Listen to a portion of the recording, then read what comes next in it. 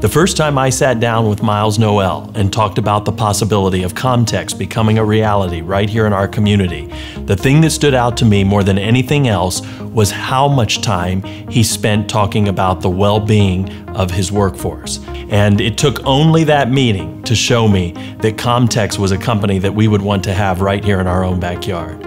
It was a piece of land that we didn't know if we could get yet.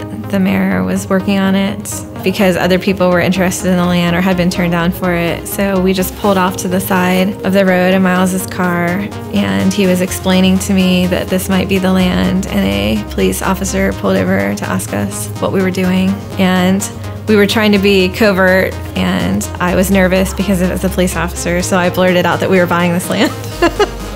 Anytime a quality organization like COMTEX decides to make your community their new home, you can't help but be excited and pleased. Here's a customer that we did business with 15 years ago, built a complete plant. 15 years later, they're doing it again with us. There's something to be said about that. We needed to do this second plant because we're getting to capacity on the first plant, and then it gives COMTEX access to about a 70-75 mile radius of customers, so we can go all the way up to the Cleveland Clinic and other parts of Ohio now to help spread our services to other hospitals that need it. They know our organization very well, we know their organization very well, and we know what their requirements are, and they know what our strong points are. And so we had a huge advantage in the start of this plant because we took all of the areas where they felt that they could do a better job, and we applied that in the design of this plant, both from equipment layout and equipment options and design. When the switch went on, everything was perfect. Both of our health systems are faith-based, so we do a ground blessing instead of a ground breaking. We did that in the pouring down rain, and this was the follow-up, so we did the ribbon cutting.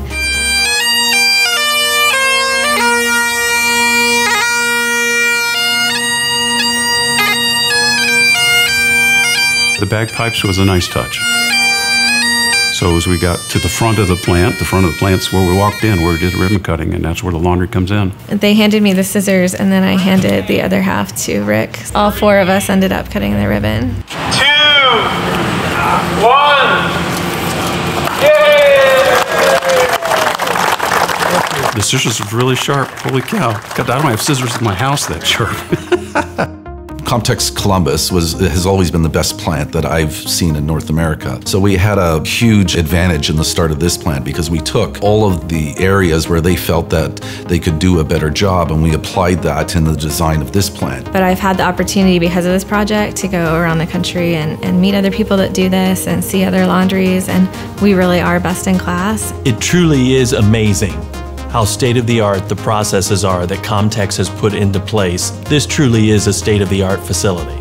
So it was very interesting to me to see, even since we built the first plant 14, 15 years ago, how far technology has come in this business to just keep people safer, the people doing the work, and then keep our patients safer. I am so proud of COMTEX and what this has become. It's a team, but getting the right teams that are very professional, very passionate about what they do. Their quality is unquestioned, and to have all of those people come together and do their little part makes this thing successful. You can spend all the money on great tools, but if you don't have the people and the processes to run them, then you won't be differentiated from anyone else. And it's the culture. It's built into everything we do. We're very passionate about providing quality service to our member hospitals as well as anybody else that needs our services. It doesn't matter if you're a small little hospital that has 20 beds or you're a giant hospital that has 600 beds.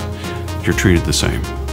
When I entered the office today, the first person I encountered was one of the new employees here at COMTEX, someone who's lived in our community for a long time, who I know fairly well.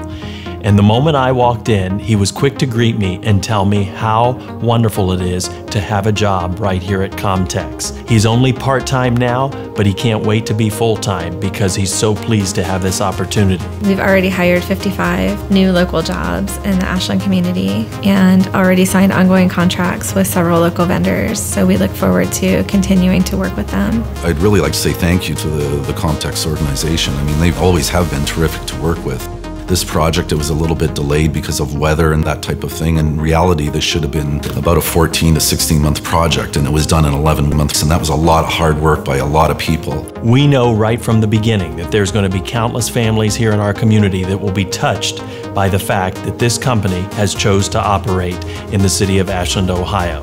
And already we're starting to hear from the moms and dads, the men and women who are coming here to work every day, telling us what a great facility this is to be a part of. But we're just really honored to again have this opportunity to do the second plant with them, and we hope to see maybe a COMTEX 3 at some point.